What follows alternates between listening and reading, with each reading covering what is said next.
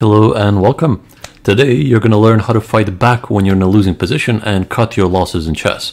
But first, couple of things. Number one, I want to say thank you to Solveig, also known as Rookie Redhead, for featuring me on her stream, and it was absolutely awesome, as you're going to see very soon. And the second thing, I've put bookmarks in the description below, and you're going to find them on the slider as well. So you can just go back and forth and learn the most sort of valuable lessons, or you could just watch the stream in its entirety. You could watch it at double speed. As you wish. And two more quick things. Number one, you're gonna find Solveig's links down below in the description. And number two, I'm gonna do a special video where I cut up the stream and show you the most instructive moments as well. So this video will be the full stream. Next one will be the cut up most instructive moments. Enjoy.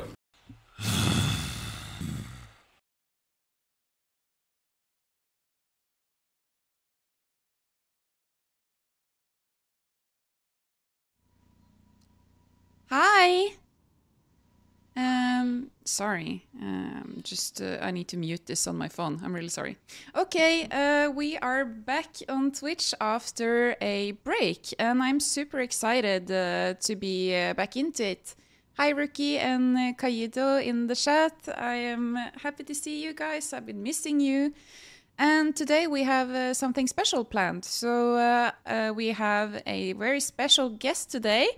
I'm going to type his info in the chat. His name is Sandro, and he goes under the tag LionChess. And I have not asked about this origin of the LionChess tag, but I do believe it has something to do with fighting like a lion. I believe that is correct. So what we are doing today is, of course, he's a chess coach. And he is going to help me a little bit because, of course, you guys know, you have seen me play. You have... hi, Brismac, very nice to see you. So, yeah, you guys have been hearing me when I've been playing live that my mindset when I'm playing and my self-talk is just horrendous. I'm so negative about myself. My confidence is just on the floor. I even doubt myself in winning positions, so... when my position is slightly worse or lost, it's just horrible the way I'm speaking to myself, and my fighter spirit is just not existent. So of course this is why Sandro's here today. He's going to hopefully help me with this a little bit. So we're going to do this stream in two parts. The first part, he's going to have a lecture for us where he talks a little bit about how to fight on in lost positions, how you should think and how you should play and all of this. And in the second part, I am going to play against one of my stronger friends. He's around 1700, 1800 rated, and he always wins against me. So Sandro is going to work on my self-talk and confidence in real time as I'm playing this unrated game. So he's going to do a little bit of backseating, which of course is fine when it's unrated and it's also agreed upon with the opponent, which is my friend. So that's a lot of talking for me. I can see that Harry has a question for you, Sandro. He's wondering, what is this position? This is going to be the start of our lecture, where we're going to first of all get away from appreciating material so much. So, of course, it's a made-up position that's never happened in a real game, but this is going to be our first sort of takeaway if we're ready to start. Yeah, we're ready to start. And also, awesome. I don't know, was my introduction of you okay? Was it satisfying? Yeah, or it was more than good. Actually, what I want to mention is that you're currently in the process of building your YouTube channel, and you recently reached the first 1,000 subscribers. And this is a really difficult achievement, I must say. Getting 1,000 subscribers on YouTube in 2023 is very difficult, especially if you are a chess YouTuber. So congratulations on that. And I enjoy your channel a lot, and I think also everyone should go follow you. So do you want to talk a little bit about your chess? Like, what is your strength? Sure. Are you playing actively, or are you mostly doing coaching? Just feel free to introduce yourself. Yeah, so first of all, my name is Sandro, as was said before, and I've been an active chess player for 17 years now, and I'm 24, so I've been playing chess ever since I was a kid, and I've been an active tournament player. My rating is FIDE rating is 2200. Online ratings are 24, 2500, and I've been a chess coach for about 4 years now. I started in 2019, and I've been loving it ever since. There hasn't been a day that I felt bad about it or something. Like I'm very passionate about helping people improve at chess, and this is just such an awesome game. Completely changed my life, and I hope it will do similar things for you. And I've helped over 120 people from 26 countries. Yes, I really do keep count in my notebook, and I've just been really enjoying it. So I'm very happy to be here today. So again, thank you for the opportunity, and I'm hoping I can teach you something about fighting on when you're losing or lost, how to bring back some lost positions, or just generally keep on fighting. So So I I'm very have happy to be here. yeah, of course, and we are super happy to have you. So I have a question. This problem that I'm bringing to the table, is this something that only I struggle with, or is it something that you see in more of your students? This negative self-talk in worse or yeah, lost positions. Yeah, that's a very good question, and that's a very actually one of the most common problems that chess players face. It's mostly connected to the fact that chess is connected to intelligence, uh, like society connected to intelligence, so that when you blunder something, you instantly connect it to like, oh, I'm so stupid, how could I have missed that, and all that negative self-talk, which hopefully we're going to decrease at the end of this lesson. But that's a completely normal and expected thing, and all chess players face it. I haven't met a person who was like, "Oh, I blundered, but it's okay." That's sort of more like a trained behavior, as opposed to like a natural one. So it's a very common issue. Yeah, I say this out loud all the time when I'm playing on stream. I'm just like, oh, that's a stupid move by me. Oh no, that's stupid. Why did I think that? That's stupid. It's like the only thing that I'm saying. That's stupid. Why am I so stupid? It's the only thing I'm saying. Yeah. So later on, we're going to talk about what you can change there, and what certain mentalities I personally use that have helped me grow as a chess player significantly, just from the mental side, not even the chess side. And what things to tell yourself after you blunder and so on. So we're going to get into that a little bit later. The chat is discussing the position. So Jordi is saying, "Is Yeah. it crazy that I would prefer white in this position?" And Rookie also is yeah, comparing this bishop to the French bishop. Yep. The chat is correct. In fact, white is completely winning here, which is going to be our first lesson. To tell you that it's not all about material. So as you've started to play chess, you've learned, oh, more material is better. So we're just going to take everything that the opponent has and we win. But this is just a made-up position to illustrate. So white is completely winning here, by the way, and you are completely right.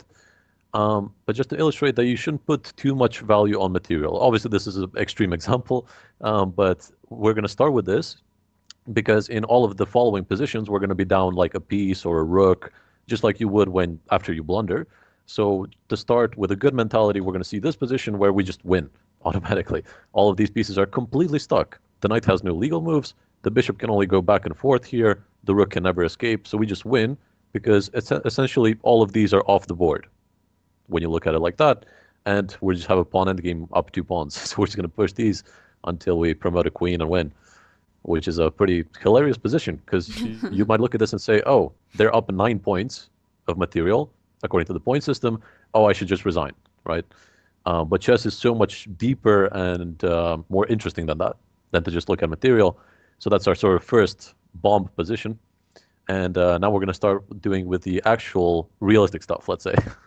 Yeah. We have So before you start, I just want yeah. to give a big shout out to Marepant in the chat. It's very nice to see you, and also to Anita Damen, which is yeah, a woman here from Norway that I know very well from the local chess community. So it's you pronounce my name so beautiful. It says yeah, it's Marepant. I don't know. I'm trying. It's the Norwegian. I'm sorry. So yeah, that position we were discussing earlier. Of course, it was extreme, but I think your point came across definitely. So okay, so what are we looking at here? So our next position simulates a real game scenario that can come, and we're just a rook down. and it seems like, oh man, how could I have blundered the rook? What am I doing? I'm just gonna, play the next game. Just gonna do this one quickly and just go for the next game and just trade down and whatever. I'm lost anyway. Doesn't matter. But here's the thing: the biggest part of fighting on is realizing that you're in control. Like from here, white is expected to win. I agree, but out of 10 games, at least two black could possibly save. And that might not seem like a big number, but if you look at it over a long period of time, if you save two in every 10 lost positions over the course of a year, that will grant you like 100 points of rating. Because it's not just about winning, it's about cutting your losses as well. Winning and cutting your losses grants you an equal amount of rating in the long run. So many players would just give up mentally and say, oh, doesn't matter what I play, I'm a rook down. But in reality, there's a lot of fight left here. So first we're going to go through sort of the main tips that I want you to follow when in a losing position. So we're going to start. The first one is going to be to avoid trading. Now, here's the thing. As the winning side, the simple idea to win is to just trade off everything evenly, rook for a rook, queen for a queen, bishop for a bishop, and at the end you just have a bunch of pawns. So you would just come here, pick up all the pawns, and promote your own into a queen, and then checkmate. That's like as easy as chess can be. So obviously we don't want white to do that. So we're trying to do the opposite of what they're trying to do. So they want to trade. We want to avoid trading. So that's tip number one: avoid trading. Tip What number about, two. is this, Yep. sorry, I just have a question. Go for Does it. this only go for officers, or does it also include pawns? Or is this too broad of a question to ask because it depends on the position? Because the reason I'm asking is I feel like I've heard in some quote or something that when down you could trade pawns but not officers, and but I Mhm. don't know. Is this does it ring any bells, or am I? It does. It Yeah. does. Okay. It's a very good one, and I'm going to explain it. So I'm glad that you're learning about all these principles. But the way you improve at chess like rapidly is by understanding the principles themselves. So by understanding the why behind that. So when you hear somebody say online or somewhere, "Oh, trade pawns but not pieces," you're like, "Okay," like, okay, you can follow it, but not know why. But here's the idea. Let's say we were down just a knight, for example, nothing else. If you trade all the pawns off and they just have a knight, they cannot checkmate us, right? Yeah. A single knight cannot checkmate. So that's where that piece of advice comes from. So trading pawns allows you to, when you're just down one piece, to essentially get that insufficient material draw. So it's a step Yes. closer towards that. Because However, the when we're a pawns rook are, down, it's yeah, not as because the pawns are potential queens, yeah. exactly, Yeah. exactly right. Yeah. So if they were just up a bishop, it would be in black's favor to trade off all the pawns, since that bishop could not do anything alone. Yeah. That's sort of the idea. And trading like pieces, like everything else except pawns, is usually in favor of the side with extra material. So that's why we want to avoid that to keep the position complicated, which is going to be our second advice. Just keep the position complicated. Because let's just say, to give an example with some moves, let's just say something like this happens. Now, the chances of white making a blunder and losing the game are very close to zero Mm. because we have one bishop and a couple pawns, which most of them can't even move. So as long as they avoid light squares, there's nothing we could do. Yeah. Absolutely nothing. And this is very easy for white. Like, there doesn't need to be much skill behind white's play. They just get the rook out, take the pawn, take the other pawn, promote the a pawn, get a queen, and win. Something like that. However, in this position, if I told you, hey, black won this game, you would be a little bit surprised, but not too much, because we still have a queen, a rook. Like, easily, we could just transfer to the king side and just launch an attack and win. Like, it's not impossible, right? Mm. Mm. But for this position, after these moves, if I told you, hey, black won, you'd be like, oh, wow, you know, how the hell? Like, Well, white seriously messed up. yeah, he must have put the king and the rook on white squares and got forked or something. Yeah, even then, it's a draw opposite color bishops. So, like, Yeah. that's what I'm saying. Almost impossible to lose for white. Okay, so So that's the idea. one question. How do you prefer? Because we are getting questions from the chat. So how do you prefer? Do you want to just speak and then you can tell us when you're ready for questions, or do you want me to interrupt you like I'm doing right now? and bring You can questions feel all free the to stop time. me at any time and just let me know what the questions are from the chat. So if we have any right now, Yeah, Jordy has a question. He's yeah, asking, should you avoid a rook trade here, even if it means you give up control of the c file? Like, yes, in general, don't trade when you're down material, but at what cost, he's asking. exactly. Yeah, great question. And the answer to that is that you should give up the file. When we're losing, we have to make sort of adjustments to our play, which is something we're going to talk about deeper in a little bit. But when you're down a rook, you can't contest an open file. You can't chase down a pawn or something like that. Like these things become very irrelevant because the big picture is that we're down a rook. So it's much better to keep the pieces on and make slight concessions, like giving up a file or even a pawn, like a little bit of material, just to keep these heavy pieces on the board, because these are the ones that we're going to use to create chances. So that's a great question, and we're going to talk about it in other positions as well. So here, the best move for black is actually just rook f8, just moving the rook somewhere away. Yeah. Saying, okay, white, you can have the file, but I'm keeping my piece, because in the future, this one's going to create problems for you. And the game continued, queen c2. And advice number 3 that we're going to learn today is to target the enemy king, which makes sense because if you're down a rook, a queen, whatever, and you give checkmate, it doesn't matter. Checkmate is checkmate. That's the aim of the game.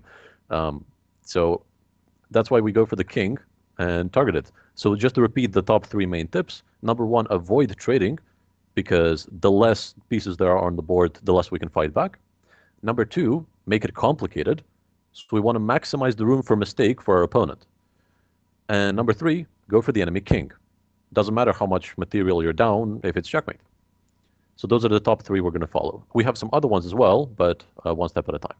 So here we have to target the king. So we're looking mostly at the g file and something like bishop h5, queen e6, like migrating the pieces to the king side, basically. So bishop h5 was played. Very good move. And white, as white should, looks to make some trades happen. Queen c7. And of course, no way do we want to trade queens. We would much rather play like queen a7, queen a8, just passivizing the queen, just not to trade. But here we have an active option, which is much better. Queen e6. Yeah. Exactly right. It's a part of our plan. And we're already putting some pressure on white, because if white doesn't do anything, we're going to start playing the rook to g8, queen here. Very dangerous, it looks like. So white should already take some defensive measures and play like f3 to grab control of this square, to also have some rook c2 ideas of defense. So we already forced white to go on the back foot slightly. This is what we want. Now, if white sees the move f3, they're still completely winning, everything's fine. But if they don't, it's a little bit more difficult to play. So we're maximizing the room for mistake. We're making the position more complicated. And white here made a slight mistake of queen takes b7. Yeah, this pawn is irrelevant. He's a materialist. Yeah, a little bit. And now king h7, very logical move, trying to get the rook to g8. Yeah. Also, very importantly, not king h8, because you're still on the 8th rank. So potentially, they could go rook c8 and pin your rook. Not right now, because we have it covered enough times, but like in the future.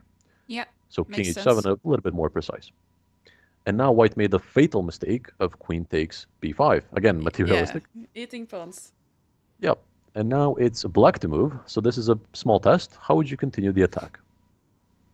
I would like I would like several moves. I would like rook g8. I would also like queen g4, and after one of and also maybe rook g8 and then bishop f3, or because queen g4, it blocks the bishop a bit. So maybe rook g8 first. Very good. Yeah, rook g8 is an awesome move. Queen g4 also looks good.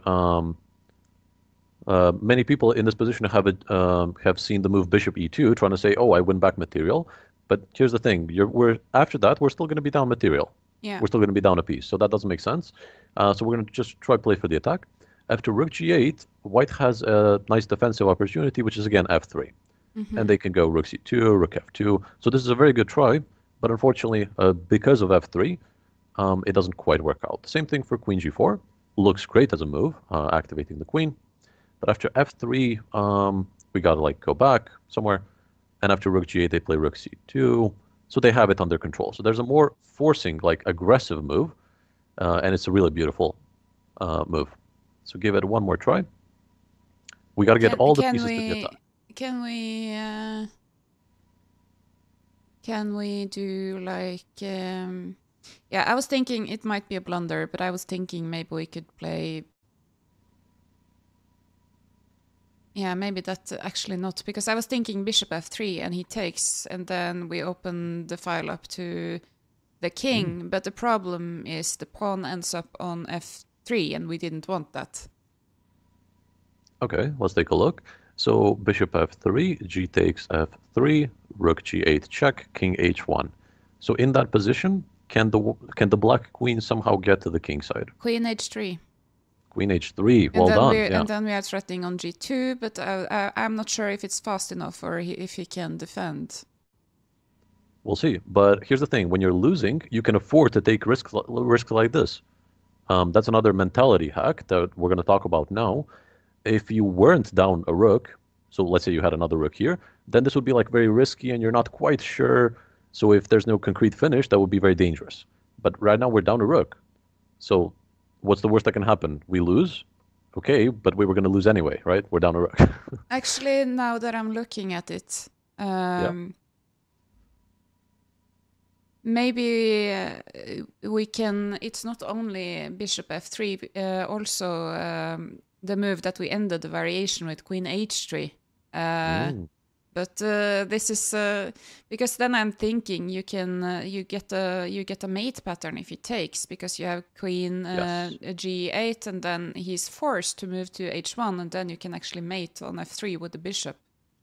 Exactly. So queen h3 would work if they have to take because of rook g8, king h1, bishop f3, mate. But he doesn't have to take. But they don't have to take, exactly. So they could again play this f3, which is a liberating move from them. Yeah. And they get many defensive opportunities as before. So maybe bishop f3 actually does work. So your intuition was correct there. And the point I was making is just that you can afford to sacrifice more based on how much material you're down. So if we're down like a pawn, we're not going to sacrifice a queen or a rook to try and maybe make something work. But if we're down a rook, I mean, that's pretty severe. Or if we're down a queen, we're going to sacrifice everything just to try and break open the king. So the more material you are down, the more you can sacrifice, if that makes sense. So you can't trade it, but you can sacrifice it, basically. Yeah. So bishop f3, and the variations are really cool. So let's see what we covered earlier. So after g takes f, rook g8 check, king h1, and queen h3. And we're threatening mate on g2. There's only one way to defend for white. What is that way? Rook g1. Rook g1. And now we can checkmate. On f3. Yes, f3, they have to block, and we mate. So we were down a rook, but our attack was just awesome because all of our pieces were in the attack, and his extra rook is this one, which doesn't do anything, which barely does anything. Like his extra piece, look at his extra pieces, nothing. Like that's the equivalent to the first position, which I made up, where all the pieces were trapped in the corner, like that. So this is very similar. So it's not about material as much as it is about activity, piece activity. So here our pieces were awesome. So for me, it could be a bit confusing, this don't trade your pieces, but by all means, just give them away. But the thing is, when you are trading them, you're not creating any opportunities for yourself. Yes. You're just trading, and the position doesn't change. But on the other hand, when you're going for the king attack and you're actually sacrificing the pieces, you are opening files for other pieces, or you're creating checkmate opportunities for yourself. So it's not so much about don't give away the material, it's more about the way you give away the material you have left. Is that correct? Yes, because if you give, let's say you give up your bishop in order to trade something, that doesn't make sense, like on the queen side. You're not going to achieve anything. But in order to open up the king, you can freely sacrifice. Because again, if you checkmate, that's it. So may as well go for that. So the reason we want to avoid trading is so we have more pieces when it comes to that king side attack. So that's how we fight back. The chat has a question about king h1 in this position. King h1? So after bishop f3, king h1? Or what was the question? Because it's black to move, yeah? Yeah, so after bishop f3, king h1 is a good variation, trying to get rook g1 in. And now there's a few ways to win. Try and find the killer move for black. Again, mobilizing the pieces into the attack. How would you continue? Yeah, queen h3. Queen h3, yeah, well Because the done. pawn is pinned. And then you are Exactly right. threatening mate on g2. Yeah, so if they take our bishop, it's going to be the similar mate as before, like this. And of course, they're not going to take our bishop, they're going to try rook g1. And now you can put even more pressure. I think rook g8 just ends the game. Yeah. All of these pieces are useless. Notice that. Like, Yeah. nothing they could do. The pawn is pinned, so the only thing you could do is take the bishop, but now it's the same mate as before. Queen f3, rook g2, takes mate. So king h1 is a good attempt, but fails to this queen h3 again. So when your pieces are active, you're constantly going to find some opportunities. So that's another part of playing when losing. You have to play actively. I see a lot of players, let's just go back to the start to demonstrate something. I see a lot of players go, oh, I don't want to trade. And then they go like rook b8, which does nothing. And then after this, they go, let's say this bishop h5 again. And after this, they go, oh, I don't want to trade queen a7. Like they just kill their pieces completely. Yeah. That's not fighting back. That's just, torturing yourself for no reason. Yeah. So when you fight back, you got to go active, aggressive, fight back. Yeah. Very, I can see myself in this stupid moves you illustrated right now, just hiding in the corner, riddled with shame, and it's just like, come and get me, I deserve it. Yeah, that's a mentality thing more than anything. Because I always say to my students, like, I love to be losing at chess. Like, when I blunder a piece, or when I blunder a rook, queen, whatever, when I blunder significant material, I love that. And they're like, what the hell? And I tell them, that allows me to go berserk, to go crazy. Like, I can just push all these pawns in front of my king, do everything that I'm not supposed to do usually, because why not? That's my chance to get back in the game. If I was not down a rook, if I had another rook here, then it would be a shame to like open up my king and risk all of this stuff or give away the open file. All of those small things would be a shame. But now I'm a rook down. Let's go. Worst case scenario, I lose. Okay, that was the current case scenario. Yeah, and actually I had an online game a couple of days ago where I was up, I think, 7 material or something, and I lost because my opponent did exactly this thing. It just threw everything at me, and also in a very, very elegant manner. So I wasn't even angry with myself when I lost. I just thought, okay, that's really nice. I deserve that. That was inspiring, So yeah, I feel like I'm getting some inspiration here. Very good. I'm happy. Let's take a look at our next position, which talks about the question we had a bit earlier about making adjustments. So in this position, we're not down any material. We're just doing well, and we have a little bit of a weak pawn here. So usually, if this is the position, we want to get rid of our weak pawns. Whenever you have like an isolated pawn or a backwards pawn or something like that, a weakness, you want to get rid of it and trade it for like a healthy pawn. So here the best move is d5, and after a capture, we have to recapture. Let's say a lot of trades happen. We're going to get to the point soon, and this would be a completely fine position. But now let's go back to the start, and let's say we didn't have this bishop. The game completely changes. Now d5 would be a horrible move because it would allow white to trade 2 pairs of pieces, as we just saw. So imagine this whole thing, but you don't have the f8 bishop. You just allowed white to trade off nearly everything and have a much easier game. Yeah. So our strategy would completely change. We wouldn't be able to do the strategic thing that we would usually do. So this applies to taking the open file, as we saw in the previous example, but also getting rid of your weak pawns, taking the opponent's pawn, something like that. So when you're down a piece, a rook, a queen, something significant, you have to completely adjust your play and sort of throw the strategic stuff out the window, which is a little bit harsh, but you're going to have to trust me on that one. Because it just leaves pieces on. So if we didn't have this bishop, probably the best thing to do, practically speaking, would be to play, let's say, queen b7. Why queen b7? Because it puts pressure on the opponent's king and also stops rook e1, which would force a trade of our rook. So that's an example of a move I would kind of search for. Something that keeps pieces on the board, avoids trading, and something like that. So the only time I trade when I'm losing is if I trade off like a defender of the king, when I have to get to the king.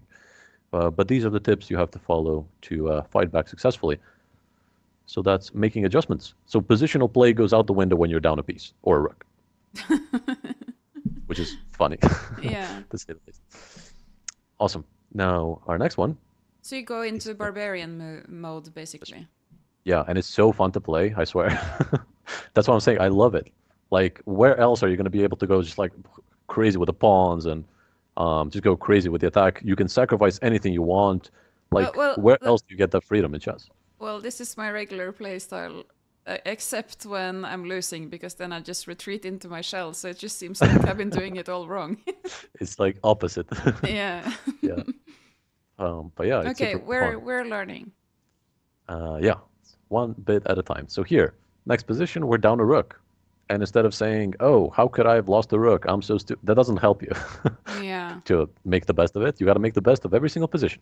So you should just imagine, like when you blunder, you should imagine that that didn't happen. You just teleported into this position. Somebody gave you this position as a puzzle. You're a coach, and you have to make the best of it. And Yeah. that's how you sort of split up emotions from a chess game. You say, okay, it happened. It's going to happen again.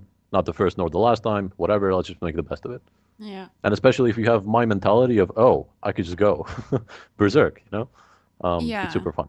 And also that So open G file in front of the king should be a little bit of a hint, yeah. a little bit, yeah, well noticed. So we already have something to work with. So this chapter is about activating your pieces towards the king side and migrating them there. I think the So knight would be nice on f5. well done, yeah. So we're looking to rear out our knight because it's not doing much. And you can notice immediately e3, and then we have some nice squares.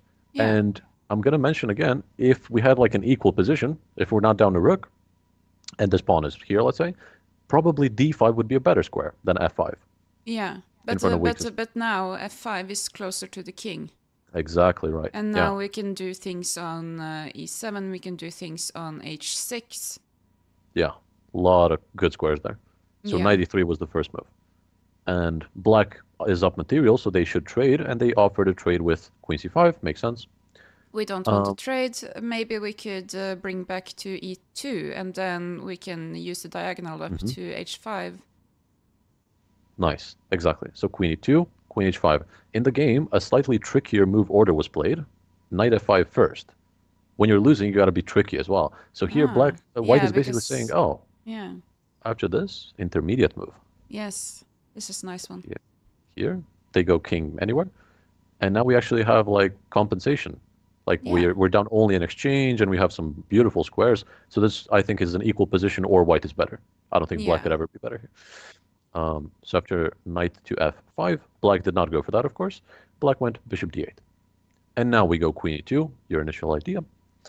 And black did king h8 to regain some control of the g file. Queen h5, and Queen we h5. need, and we can lift the rook to a3, and we can bring it to the h file. Nice job. Yeah, exactly right. So you're getting the hang of this. So instead of going queen h5 first, white just chose rook a3. It's just a move order thing. I'm sure queen h5 is also good. But after rook a3, so we got to get all the pieces to the game. Knight c7, rook h3. And the idea of knight c7 is to go knight e6, as happened in the game, because after queen h5, they have knight to g5. Just in time defending this one, Yeah, ruining the party. unfortunately. However, so after this, we don't have anything, unfortunately. We can't kick away the knight or something because of the pin. Our pieces aren't fast enough, so this wouldn't quite work out.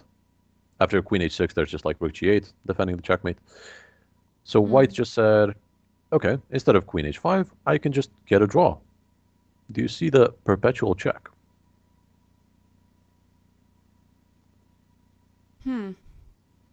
Yeah, I think maybe if I'm just thinking about if we sack the rook.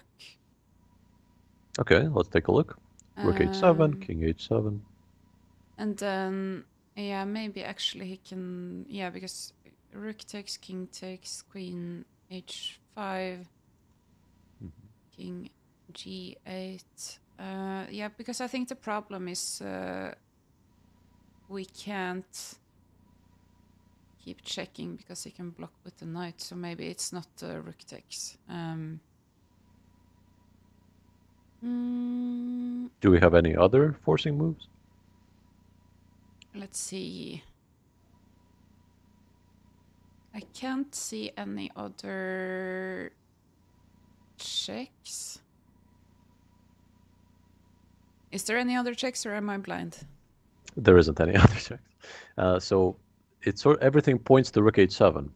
That's a bit strange. But after king h7, queen h5, king to g8. Queen g4 is the first move I saw as well when I looked at this position, but you're right. They would just block with a knight. Yeah. So it's another move from there. After Oh, we rook can. h7. Oh, with the knight. Knight, yes. Yeah, knight h6. And after king g7. We can do. Oh, my visualization is let's see, blurry. Okay, rook you can go from the start. Rook takes, king takes, queen check, king g8, knight check, and then king goes to g7. You said. Yes. We can. Oh, this is a bit hard. That your knight is here. Their queen is here. Yeah. We queen g4 doesn't work. Yeah. Correct. I'm sorry, chat. I'm struggling with my visualization. That's okay. Oh, knight back. So, knight back. Good job. Yes, that's the knight one. back.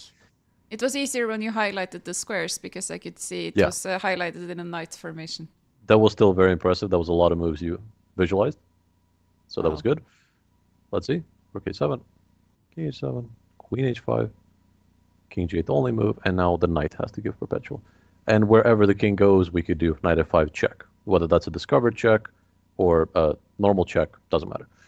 So we repeat perpetual like this with a knight. And we save the game, down a rook.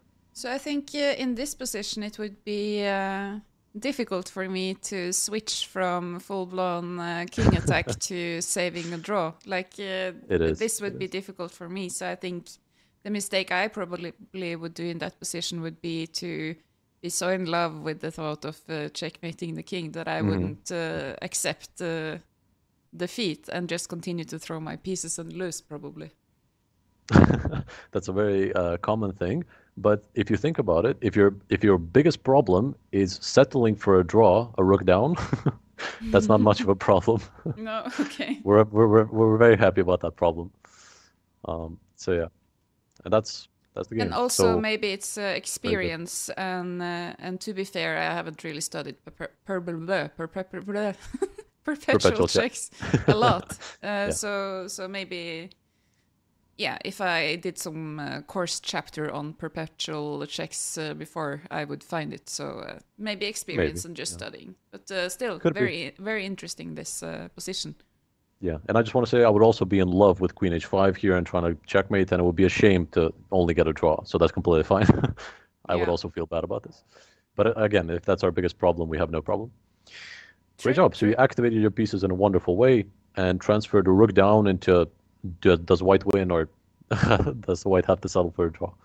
Oh, by the way, the chat is catching my negative mindset already.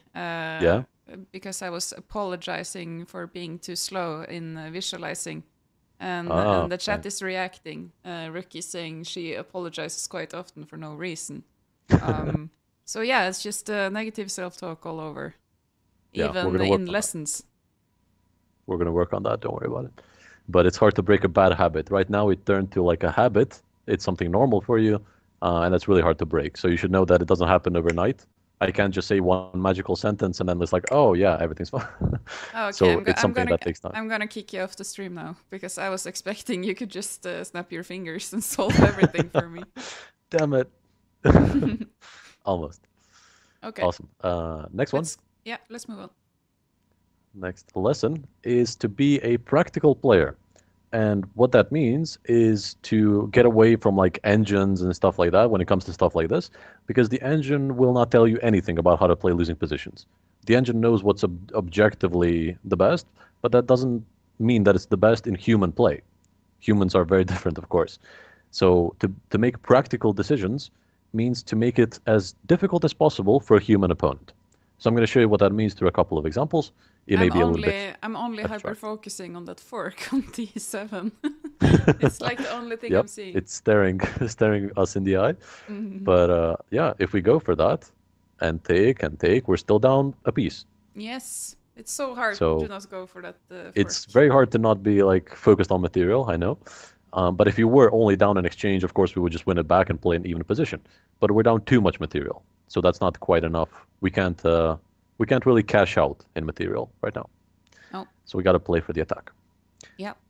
And here, the best practical try is actually to move c4, which is absolutely incredible. But we're going to see why and how it works.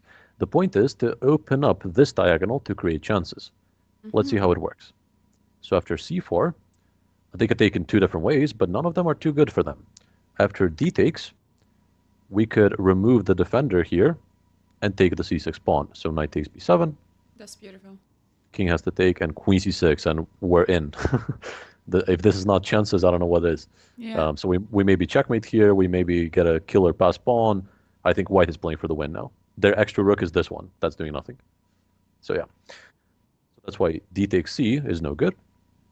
And after b takes c, there's the other practical sacrifice, b5. Again, we're rook down. We don't care about a few pawns. Who cares? b5. Yeah, because if he takes with the a pawn, our a pawn could become quite a thorn in his side. Yeah. Exactly. a6. They got to move back. a7.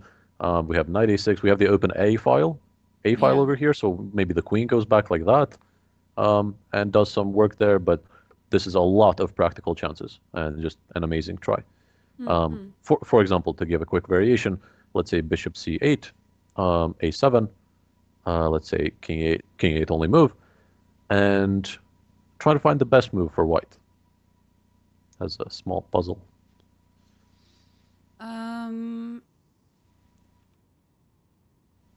First move I was thinking about was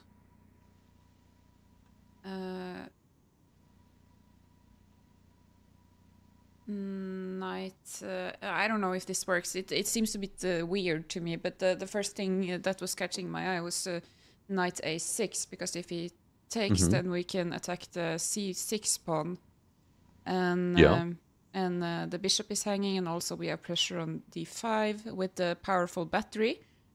But yeah, it's just doesn't. It seems like it could be something better. Knight e6 is a good try, but you're trading pieces, so you have to be very careful. Yeah. Yeah. So maybe it's good, but there's a better way. I was thinking, no, I was even considering rook a6, but I don't know. That's worse, I think. So, but you just need to look at it, you know. Yeah, it's very interesting. Rook a6 takes. The bishop is hanging. Maybe they could like defend it. I need. It's bothering me, this locked diagonal. I want to do something about it, but it's difficult to me to see how.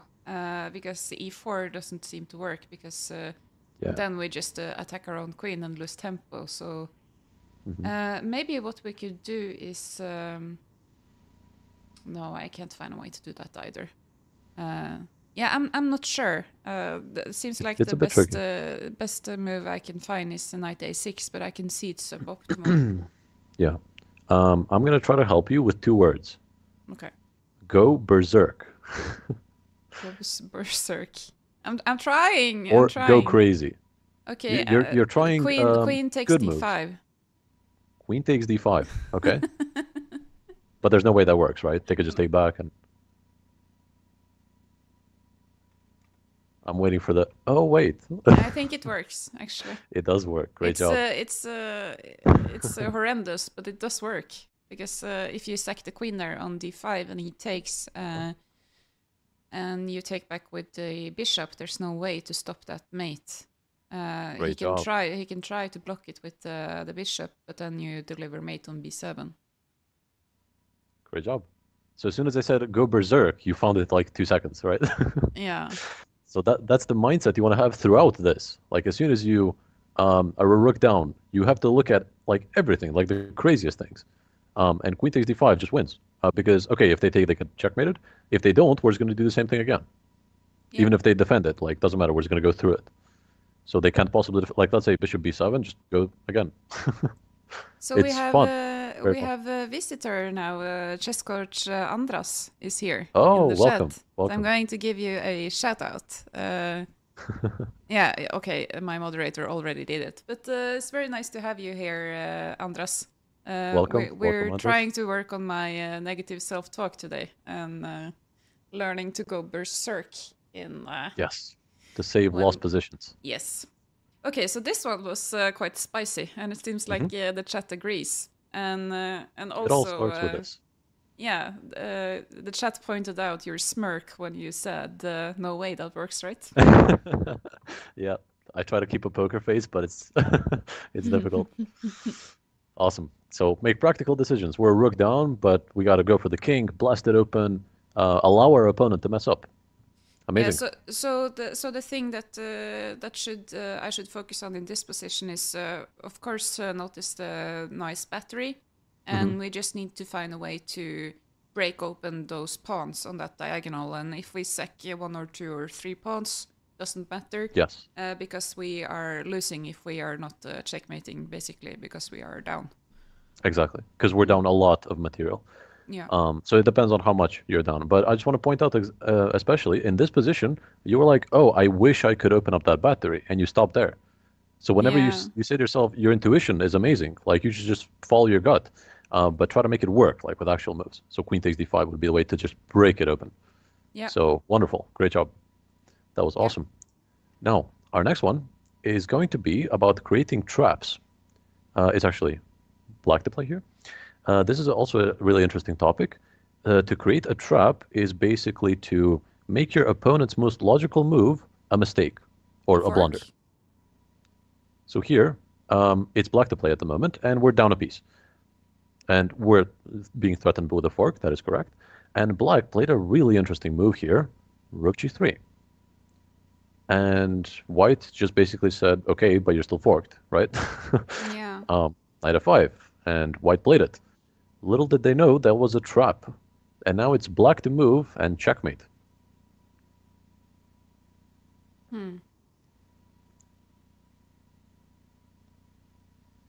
Yeah, I'm trying to. Okay, I'm. It's a bit tricky. Take your time. It needs to be a pawn move.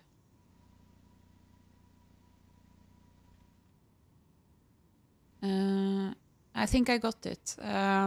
I just need to check the other one first, if there's any. Yeah, I think a5 and passant, c5, king b5, and no, it's I don't think it, because I thought rook b3, but actually he can escape Where? to a6, so that's not it. A6 is occupied by something. Go through it one more time. Oh, this visualization. Okay. Yeah. a5. Yeah, his own pawn and passant, of course. Yes. Good job. Exactly. So now let's take a look. A5, B takes A6 en passant, C5 check, King B5 only move, and Rook B3 mate. An absolutely beautiful trap. So let's see that from the start. Black was very sneaky and made White's most logical move a blunder, and White Yeah. fell into it. So we're not saying that this works every time, but of course, if you can make this situation happen, this is like gold, absolute gold. Yeah. Because a lot of the time, they will just go for it. Yeah. So the thing is, in the position with the rook on g7, you need to recognize that there's a mate here, but I need a rook on the third rank. And in order to not make it obvious, I'm going to lure him with a fork. Exactly. Because he's up material and he's probably a bit cocky anyways, so he might as well go for it. Yeah, all of this comes from your opponent essentially not being careful, because there's a chance that, of course, they see that and they just play rook e1 and we're still, let's say this rook e1 and we're still, down, just losing. But of course, we're maximizing the room for our opponent to make a mistake. They're not going to make a mistake unless we do something like this, aggressive, active. If we play king c8, like such a passive move, there's no way they make a mistake. Any one of their logical moves is very good, But So this is very good. after rook g3, white can avoid it by not moving that knight, yeah? Because then the b3 square is blocked. Yeah, Yeah. So it depends on him making that error, basically. exactly. But we're allowing him to make a mistake, essentially. So the move here for white, I think, is just rook d1, making our king run away, because this wouldn't be checkmate if our king didn't cover the c6 square. So at the end of Yeah. that variation, let's just see it one more time. Our king is covering c6, that's why this is checkmate. If they had played rook d1 before and we played king c8, they could just, against rook b3, run away. So objectively speaking, white is completely winning, but we're allowing them to make that mistake. That's what's important. Yeah. Beautiful. I Well done. understand. Cerebrally underdeveloped says that you sound like Svidler. Your voice. Svidler. That's a first. Thank you. Awesome. I think it should be a compliment. He has a very nice podcast voice. Oh, nice. I'll check it out. Also, I know you can't see the chat, but it seems like the chat is enjoying the lesson so far. And thank you very much. I certainly am. I'm feeling I'm getting a bit inspired. The only thing I'm thinking about for the second part, where I will not pay my friend, but play my friend, my stronger friend, is that I feel like the issue often is he is going for the. Oh, thank you so much for subscribing, LionChess. I really appreciate this so much. Thank you. I really appreciate that. Yeah, I feel like the problem when I play him is that I don't. I am the one under pressure all the time, so I feel like it's difficult to just throw my pieces when I'm down material, because I feel like my opponent is throwing the pieces on me. So yeah. But maybe it's a bit mindset too, because when you're negative and all of this, you will just maybe retreat and not think about forward moves and retreat in your shell and try to hide, and this just ultimately makes your position even worse. So yeah, it's going to be interesting to see later on. I'm looking forward to it.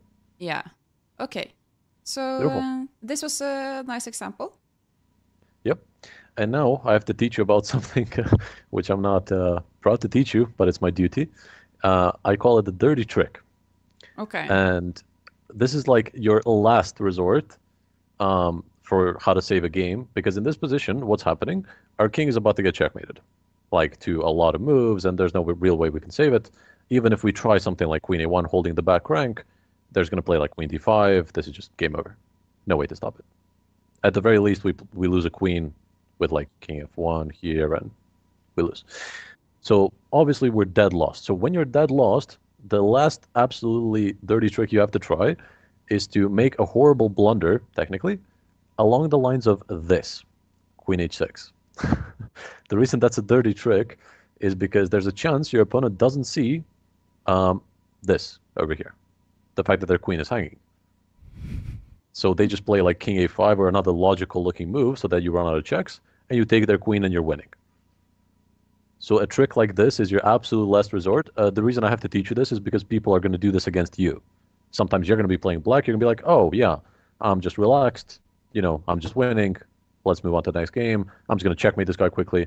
Oh yeah, I'm just going to run, now he has no more checks, and then they take your queen, and you're like, oh no, not like this. Yeah. So this is an absolute last resort. It's considered maybe a little bit disrespectful, but hey, we're learning how to save games. This is a possible way. Yeah. So and, something to especially remember. Yeah, perpetual checkmate is saying you will need to shower after that because you'll feel too dirty. Exactly. But maybe especially relevant in bullet and blitz, like in speed chess. Of course. Or it could be like rapid, but time trouble generally. Yeah.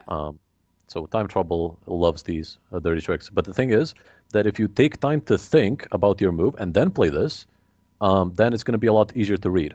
So you have to play like it immediately. As soon as your opponent plays their move, you play this. Yeah. That way, there's the shock effect as well.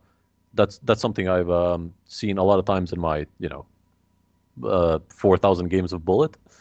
You have to play it immediately, because if you think a lot, and then they're going to expect something like this. So you have to be ready to do this ahead of time, if that makes sense. Yeah. To increase the effect. But, okay, so the last resort is the dirty trick. Yes, that's the one. That's actually the second last resort, because I have something else special for you, which is the absolute last trick. And here's how it goes. Let me just get the position here.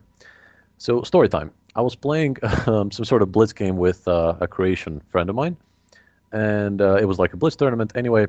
And we had this position. I'm just down a rook and pawn, and they just promote. They're about to promote this one. And the last trick I use isn't that dirty trick. The absolute last one is stalemating yourself. Have you ever heard of something like that? Yeah. Like intentionally stalemating yourself. And there's a bit of a thought process that It's goes into better this. than losing. Yeah, exactly. It's the absolute last thing.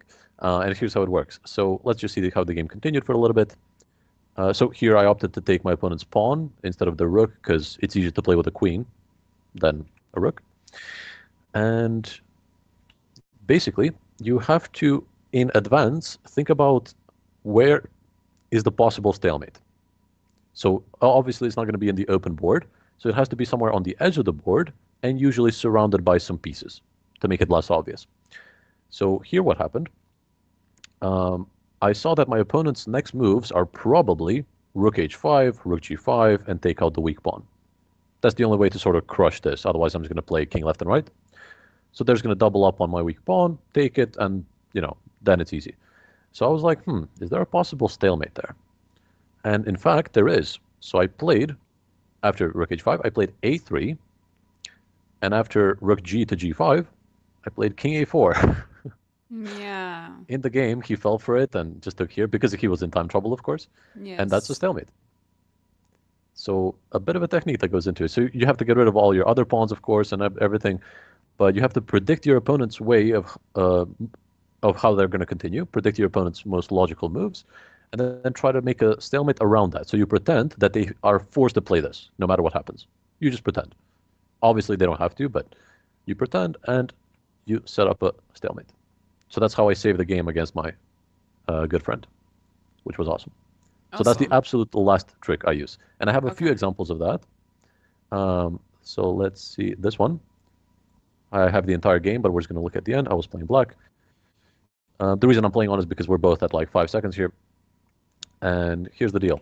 Many players expect your move in advance. So they know what you're planning to play. So here, my opponent was thinking, after h7, that I'm going to come here and, of course, take the pawn.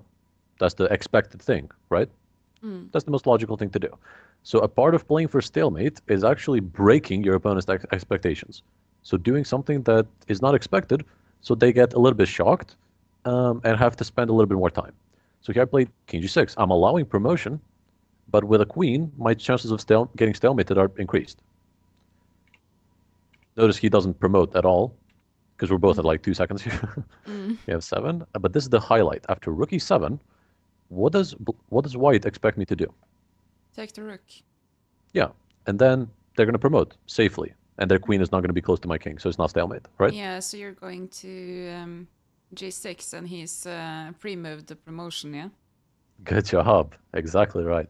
So I know that he probably pre-moved promotion here. So I went king g6, and my assumption was correct, and it's a stalemate. That's So it's awesome. like psychology as well. It's super cool. But that's the absolute last trick I use. And one more final example is going to be what I call my immortal stalemate. So again, I was playing black here. I'm This is one of curious my now. favorite positions ever. Obviously, I'm just lost as I can be. I'm about to get checkmated over here. They played rook g7, trying to trade, of course. And I play b4. If I have a pawn here, I can't get stalemated. Very simple. So I'm trying to get it to b3, where it's going to run out of moves. b4. They go rook takes f7. What are they expecting me to do after rook takes f7? Take back? Whenever something is captured, the expectation is to be recaptured. But if I do that, I just get checkmated. Yeah. So I have to break their expectations. And I did just rook g8. They did rook g7, trying to trade. And I did rook e8. Why rook e8? Because I bait them into playing f7. That's a And very then, logical looking move. yeah. And now what? How did I save a draw here?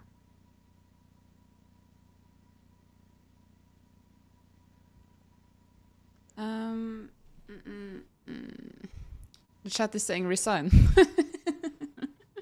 Sorry, I didn't hear that. The chat is saying resign. Resign. This is not the solution.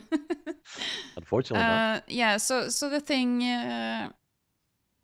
that I want to do is at least get the pawn to b3, but the problem is after pawn takes rook, it's checkmate. And also the problem is if you move the rook out of the way first, for example, to give a check to the king, and then move the pawn, it's still checkmate on when he promotes on f8. Yes, that is true.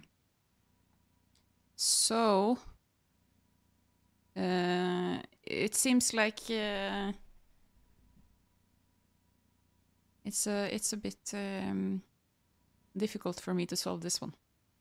It's a bit difficult because you said after rook e1 check and b3, as soon as he promotes, it's checkmate. Yeah, but it's our move. That's very, very important. So it is to go rook e1 because that's the only way to stalemate your pawn, basically, to make the pawn out of moves. Because if we play b3 and it's their move, they're going to use the discover check to give a checkmate. They're going to promote. They have so many things to do. Probably the discovery is just game over. So we have to do everything with check. Rook e1. Doesn't matter where they go because b3 is a check. They went king a2 in the game. Oh yeah, I missed that b3 was a check actually. Yes, that's very, very important. Because now, doesn't matter if they take or king a3, it's the same thing. The point is that my pawn has no more moves. So it doesn't matter if it's not here or just immobilized. King a3 was played. And now my king is stalemated. So as long as I lose my rook, it's a stalemate. Yes, you can just give it for the queen or something. Yeah, so I have to force them to take it. Yes. That's the thing. So to king b4. And now rook a4. Yeah, exactly. And if they take it, stalemate. So they gotta keep going. I can't take the queen because promotion. Yeah. Unfortunately, I would love to play for material, but again, you gotta get away from material. It's really difficult to switch to that mindset. Yeah. But rook c4. King takes, it's stalemate. Queen takes, it's stalemate. Is this an actual game? That's an actual game on chess.com. That's why I say it. It was not over the board, no? No, it was online, but it was beautiful. Yeah. King takes b3. Again, I lose if I take the queen. Rook b4. I'm just chasing his king. Nothing he could do. As long as I don't change anything here, it's stalemate. Oh, this is amazing. We just went on and on and on. And he was a good sport about it, actually. I'm going to show you how it ended. Very funny. So I'm going to chase him all over the board. He can never take. And he went king f8 last move. That's what I call being a good sport, because after rook e8, he has to take now. And it's stalemate, but he also promoted a queen. So this is the final position. Oh, this is crazy. This is so funny. Insane. Yeah, that's so why funny. I call it my immortal stalemate. Oh, this is so funny. It's beautiful. I love this. It would be it's really beautiful. It would be so fun to have a game like this over the board, so you could actually see your opponent's reactions. That would be awesome. But yeah, this was really funny. I really enjoyed this one. And just to go back and say the same thing, like rook e8, after f7, it's a draw that we just saw. But of course, they don't have to play this. So we're sort of betting that our opponent isn't careful. If our opponent is careful, none of this works. But that's why I'm saying, like, every 2 out of 10 games, you will save like this. So just because I show you like 8 examples of a row when I did save it, you're not going to see the 95 that I didn't, you know? Yeah, of course. So you shouldn't expect to save every game, but this is how you would do it. So of course, if they play rook e7, I'm just toast. And then I have nothing. Next move is discover check and checkmate. Yeah. But it's like you said in the introduction, like if you can save 2 of 10 games. Yeah, in the long run, that's going to be amazing. Yeah. Awesome. Did you have more examples, or did we go through all of them already? Let's just see. We have a few more. We have 2 more examples, and then we could do the game, if that's cool. Yeah, awesome. Okay, wonderful. Let me just see. Let me just pull up the right one. Is it this one? Nope, it's the other one. So I played a game recently, 2 weeks ago. which demonstrates how I fought on at my level, which is 2400 online, thereabout. So I'm not going to go through the whole game, of course, but just to skip to the end part, let's just see.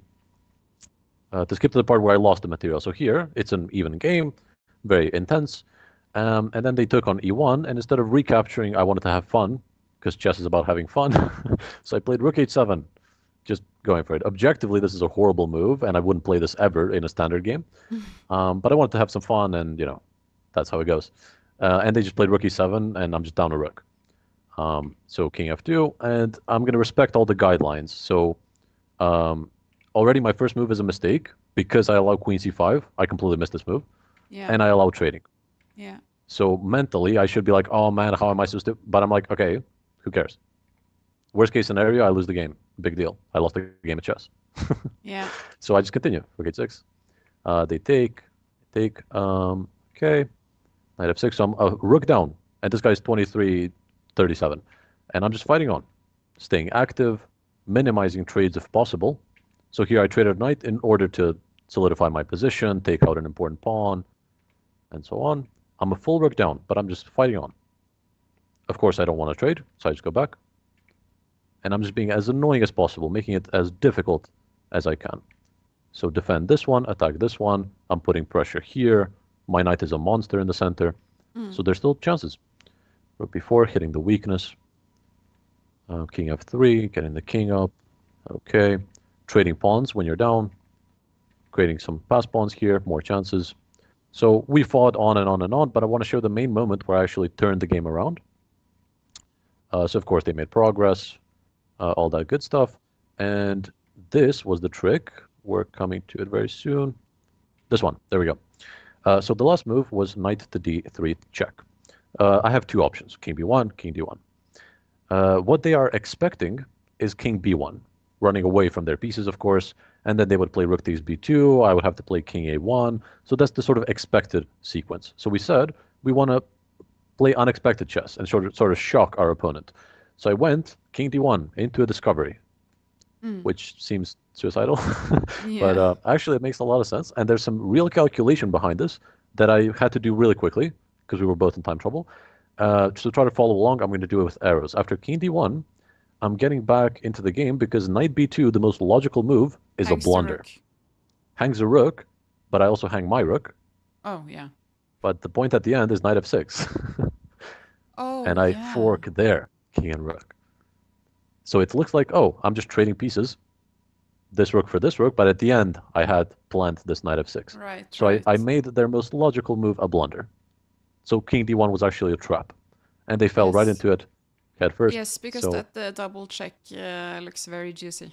exactly. It's a double check. It trades like forks, rook. You just have to go for it. I mean, and it ended up being a trap because now it's just a knight end game, which I was able to hold. You can see there was a draw at the end.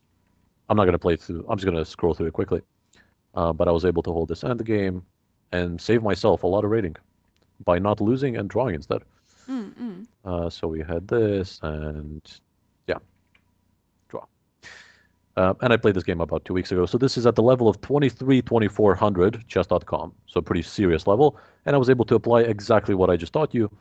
So I'm sure you'll be able to apply it at other levels too. Yeah. Which is going to be awesome. Awesome. And our final example before that game. Let's see this one. Let me see. The other one, actually.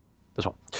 Okay. So this was a game that was played, and then g5 was the move here for black, sorry. And in this position, white just gave up. The reason why is because they're just down an exchange at the moment. So let's just highlight everything that's equal.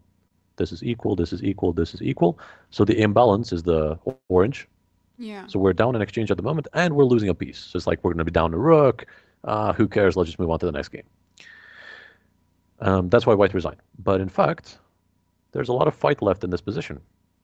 So if you had to fight on, how would you fight on? A small test.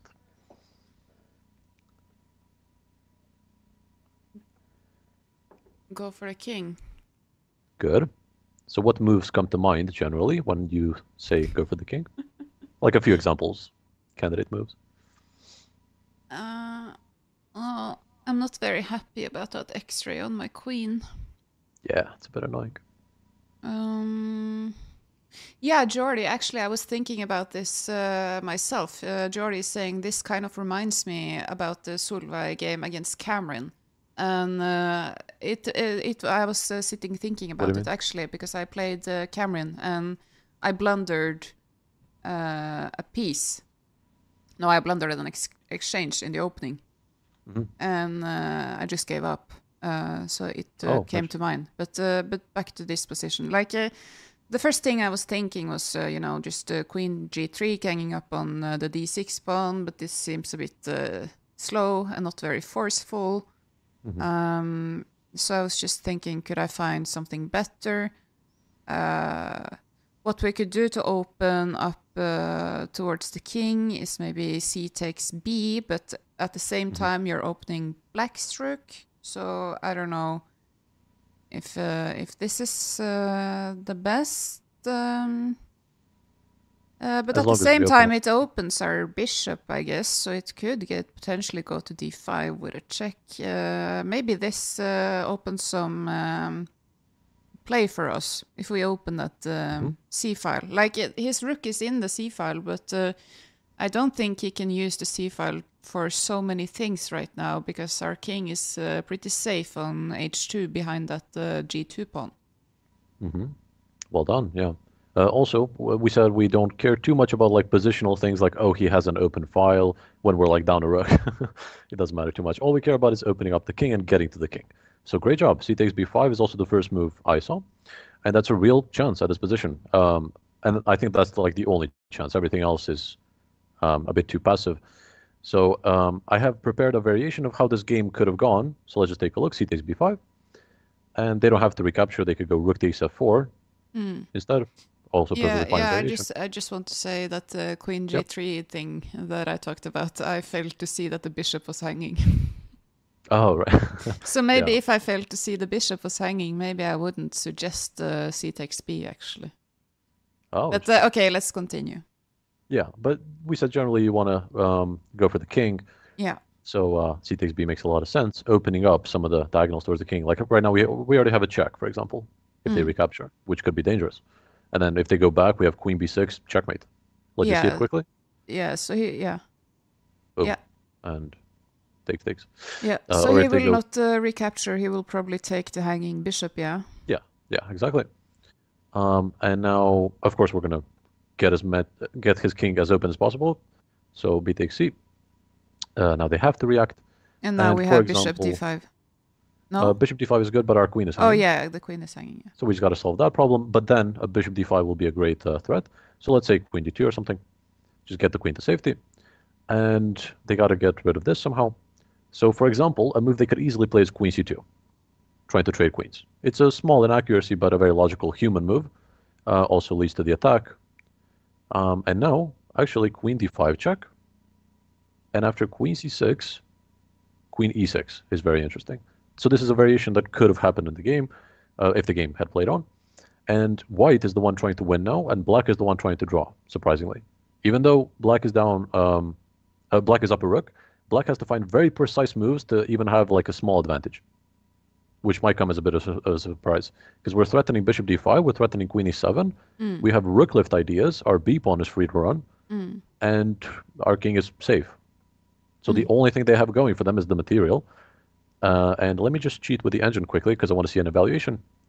Yeah, if I turn on the engine, I'm seeing -2 if they play queen e8, which is, okay, a very passive move.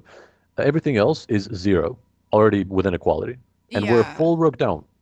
Yeah. So these are crazy numbers. So if you're like, if you're playing like Stockfish, you can survive this assault. Yeah. But when you're human, and you will at some point maybe react and do a mistake. Exactly. So this is a very complicated position. That's what we're doing. For example, to show you a variation, after rook takes e4 makes a lot of sense. Counterattacking the queen, defending the bishop. We can already add more complexity with the move b5. So all we care about is that it's complicated, so that our opponent makes a mistake. And already, for example, they can't hold on to their rook, really, because bishop d5 is coming with check. After like queen c2, bishop d5, and we just win. And if they try to trade queens, now we've regained our material. Yeah.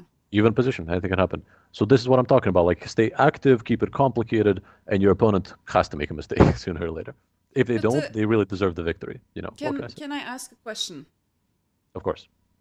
Because it's one thing that confuses me, and this might be an annoying question, by the way, and it might be difficult to answer. But can you define making the position complicated? Because I hear this all the time, and I feel like, okay, so my understanding of this, make a position complicated, is give yourself tactical chances, or create chances for yourself, or create possibilities for your opponent to go wrong. Yeah. Even though it's maybe not the objectively best move, but it's giving chances, or I don't know. So how would you define it? I know what you mean. And first of all, I just want to say that you can freely ask any question. I'm here to help. So you shouldn't feel bad about asking a question at all. And that's a very good question. So I'm going to answer it by saying that complexity increases with the amount of tension in the position.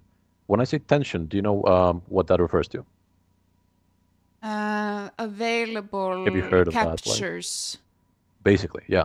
So like tension between pieces. When there's standoffs, like in the opening, you could have pawns looking at each other. That would be tension. So because then all the time you need to calculate. Oh, suddenly this changes if the pawn takes now. Maybe I'm describing this badly, but I know what you mean. Like two pawns attacking each other in the opening, and then it's like, oh, he could take me or I could take them at different timings, so it changes the position.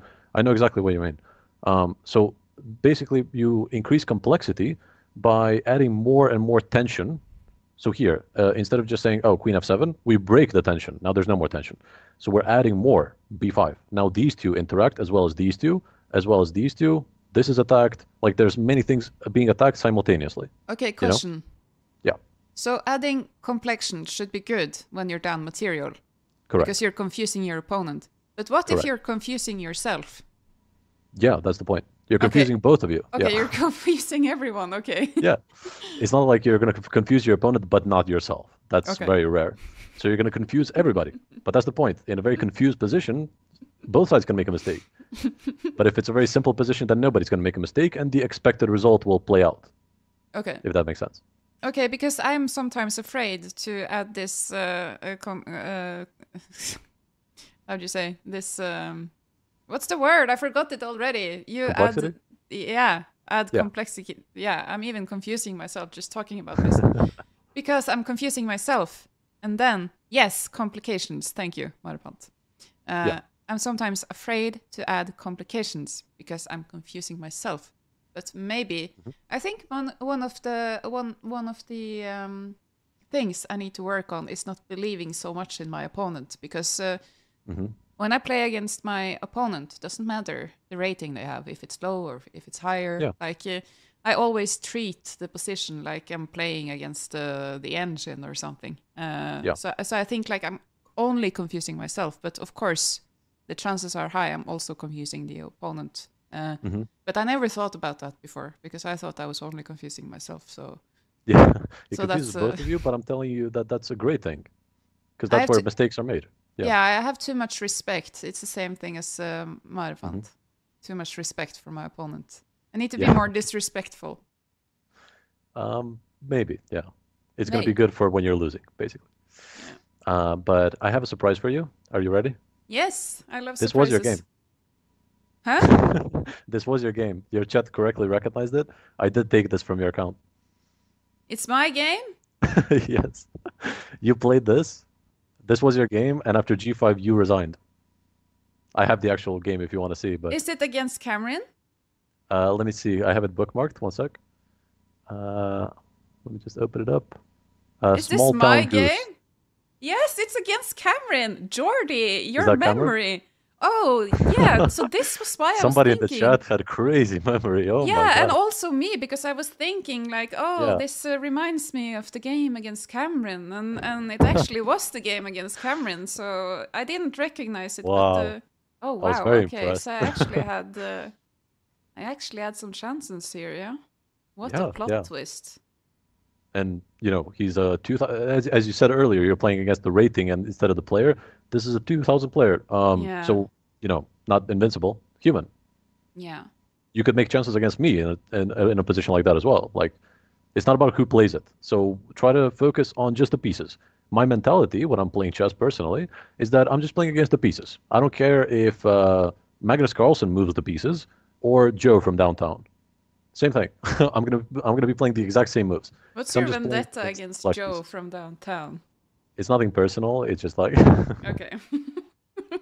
I'm joking, by the way, but yeah, oh yeah. yeah, this was very eye-opening, because yeah, Surprise to the end. I talked about this because when I blundered that exchange in the opening, Hmm. um, I just fell apart like Yeah. a sack of potatoes in my chair, and I just thought, oh, everything is over. I blundered. I'm so stupid. She's 2000 rated. A lot of people are watching. How can I blunder an exchange like that? And it even took me 5 minutes to realize I had blundered the exchange. So I just felt like a Hmm. complete idiot. So yeah, I Yeah. just never recovered mentally, and I just gave up then and there, and I didn't fight at all. Yeah, And but also, I thought it was a difficult position. Yeah, we can actually look at that blunder if you want. just quickly to make a point. Yeah, So what happened here? H3 takes, and now you took with the rook instead of the pawn, losing an exchange effectively. And from here, it's yeah, very easy to say, "Oh, I'm this way, I'm that way. How could I have missed that? I'm so bad," and all the things you named. But what you should be saying is, "Okay, I made a mistake. That's it, done story. Now it's time to play chess again." You know. So again, you should try to freeze for like a few seconds and just say, "Okay, it's fine. Not the first time, not the last time." So that's what I say to myself. And then I just say, okay, I imagine I'm teleported into this position just magically. I don't know how I got here, but I'm just teleported. I have to make the best of it. yeah. My coach gave me this as homework, so now I have to make the best of it. That's how I think about it. This is a really good way of thinking about it, because you take the emotion out of it, and you also Yeah, prime your brain for a challenge. exactly. And it feels much, much better when you come back from a losing game than if you just win because you just win. That's what I'm going to tell you. From my Yeah, many years of saving games, yeah, it yeah. feels so, so much better, especially over the board when you see the guy's face. Yeah, yeah, yeah, yeah, of course. But yeah, Okay, so this was a amazing. very, very pleasant surprise. So what I'm thinking, are we ready to move on to part 2 of the stream? Yes.